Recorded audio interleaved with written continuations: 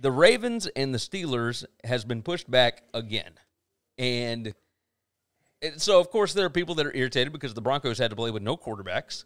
And there are other people that are irritated because, well, this is actually hurting the Steelers, right? So they keep pushing these games back. The Steelers had to deal with the same crap with the Titans. The Steelers. I don't know how it's hurting the Steelers to have more time to prepare for a team. Their facilities aren't shut down.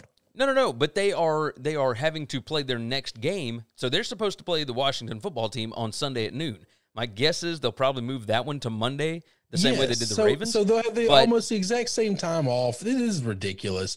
Nobody's crying for the Steelers, okay? The Steelers' bye week was supposed to be in week 8. They instead had to have it was in week 7. No, it was it was week 4 because of the Titans. It hurts my heart. No, it was weeks before that because of the Titans in week 4, I believe it was, or week 3, one or the other. It was super early. It was week 3. Nobody had a bye week in week 3. Week 4. Many people start the bye weeks week 4. Many other teams had a bye week in week 4. That's part of it. That's fine. Okay, so Jesus Christ, part of crybabies. Part of the issue here, the Broncos. The Broncos fans, of course, are irritated because they had no quarterback whatsoever, and they said, well, why could we not have pushed back like a day to try and get somebody back? What's the deal? There's a lot. So there's the NFL's forfeit rule and the COVID-19 warnings, et cetera, et cetera. My question to you, one, why wouldn't they just push the Broncos back? I know you've got an answer for this, so go ahead and dive in with that. So it's not just, I can't, I'm to address it all, okay? Now, this is not my information, all right? I heard this information from someone else who is connected to the NFL and from the NFL, whatever. His name, he's a writer for the Washington Post. His name is either Mark Mask or Maskey. It's Maske. Okay. He was on the Tony Kornheiser show. He's been kind of making the rounds. That's where I heard him, been making the rounds through the interwebs and other talk shows today, explaining the differences for everybody because a lot of people are having this question. If I was a Broncos fan, I'd be a little miffed too.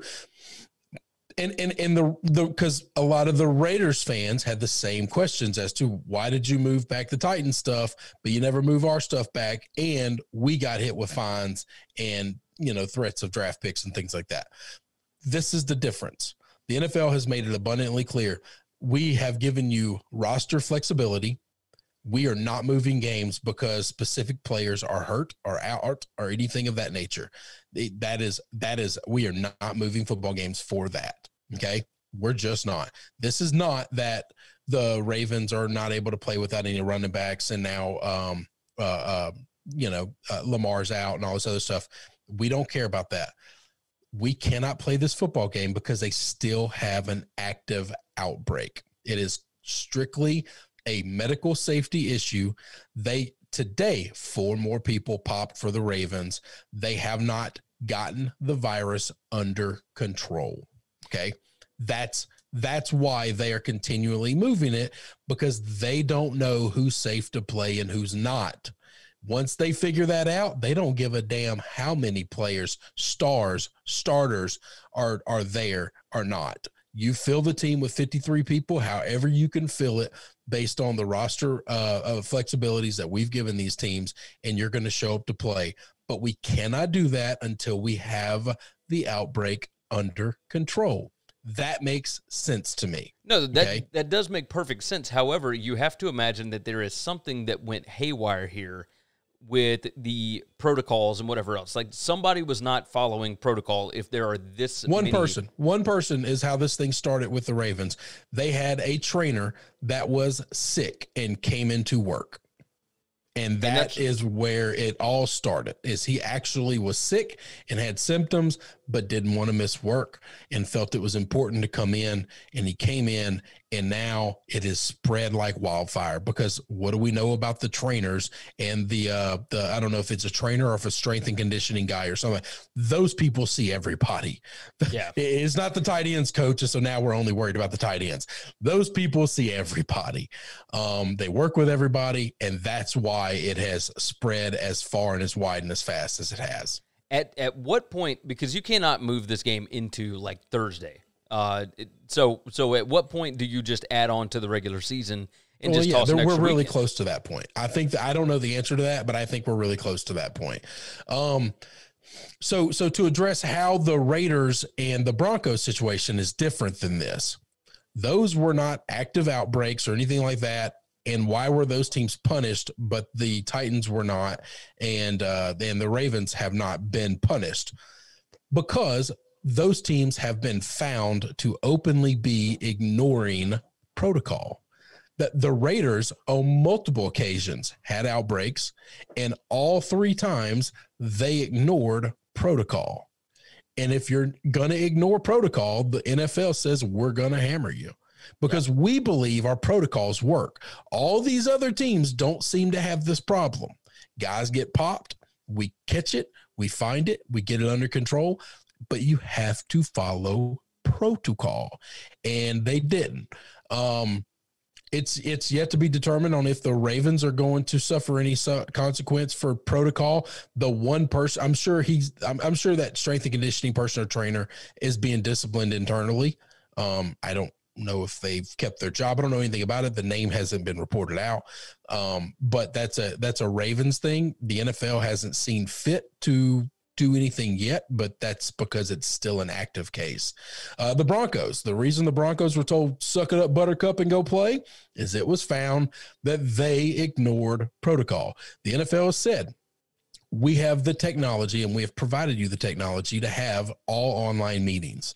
We don't want any team. There's no reason for you to do any classroom work in your facilities. You should do 100% of it all online. And we've provided every team and every player with the ability to do that. And the Broncos were still holding meetings in person, and they were not requiring to wear masks. Yeah. So that is two violations of protocol, which is why the NFL says, oh, it's just you guys. Oh, but it's all your quarterbacks. Tough shit. Get your ass out there and play. Yeah. On October 5th, NFL Commissioner Roger Goodell sent a memo to teams warning that teams could be forced to lose draft choices or forfeit games if COVID-19 protocols were not followed. The memo read in part, protocol violations that result in virus spread requiring adjustments to the schedule or otherwise impacting other teams will result in additional financial and competitive discipline, including the adjustment or loss of draft choices or even the forfeit of a game. Yep. So they don't want to do that. And that was the case. Yeah. He told the Broncos, you can forfeit this game. You can absolutely not play, and it will go down as a loss for you and a win for them. You do not have to play the game. But instead, they took their shot. So they took their shot. They tried. And for all those people out there, by the way, that come out and say, oh, man, I could play better than that. I could compete better than that. Like, this guy was a state champion high school quarterback. He played some quarterback in college. Like, all this different stuff, and you saw what he did. I mean, what was it? 2 out of 13 for like 19 yards passing or whatever. I mean, it was just it's tough. The NFL really hard, really difficult. Really difficult. But that's the nuts and bolts of it. That's the reason one team is being treated one way and another has been treated another. It's why earlier in the season, the Titans were treated the way they were treated and the Raiders were treated the way they were. When we thought the Raiders are going to play and half their defense is going to miss, and oh my God, how is that going to work? The NFL did not care how that worked because they chose to violate protocol. Oh, we have the strain under control. We have it all cleaned up, and y'all can, we have 53 people that are clean. Then those 53 people are going to get their ass out there and play. Yeah. No, you are. This truck ain't stopping for nobody, and it ain't stopping for Lamar. It's not stopping for the running backs for the Ravens. It is simply because they still do not have it under control. Yeah. No, I am totally with you there. I'm totally with you. Let's jump into the chat right quick before we move topics. Terry said, "What's up?" He's on Facebook there, so of course he jumped in the chat. Cruz jumped in. Hey, Gary and Chris, woo, my Giants are in first place with 4 wins in the East. That's what I'm talking about. I believe you're tied for first with my Washington football team. But the Giants have the tiebreaker. No, they've played both their games. I think they're 1-1, right? No, I could have sworn the Giants won the only meeting, but maybe I'm wrong. Oh, maybe you're right. No, I do know the Giants won the last one, so if that's the only one, then yes, they do have the tiebreaker. Yeah, I believe that's it. Casey said the Ravens are just trying to make excuses because they want to wait for Lamar to come back. Casey said the Broncos were going to win that game if Locke would have played. Shake my damn head. Damien said, "What's up?" And then Damien, of course, said the refs are rigged. Well, you know, of course they are. Casey said, Mike Vrabel sold his soul. Jack Thomas said, could we be looking at the potential GOAT in Patrick Mahomes? I know he has a ways to go, but seriously, he's got a shot, right? And then K-Storm won $450 on his parlay and said that we have the best show in the land. So, hey, correction, Mr. Cruz, they have played twice, and the Giants won both of them. I did not think that. I missed that somewhere. And there you go. So they have a definitive tiebreaker. They most certainly do. They most certainly do. So we'll get to Patrick Mahomes here in just a little bit. We'll